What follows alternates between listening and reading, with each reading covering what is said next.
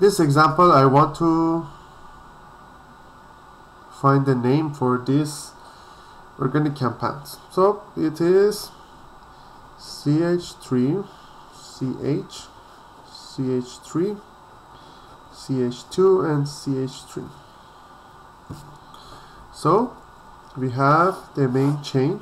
We have 1, 2, 3, 4. So that belongs to alkane. We have 4 carbon atoms, so that's butane. And we have 2 methyl butane. That will be the name of this organic compound.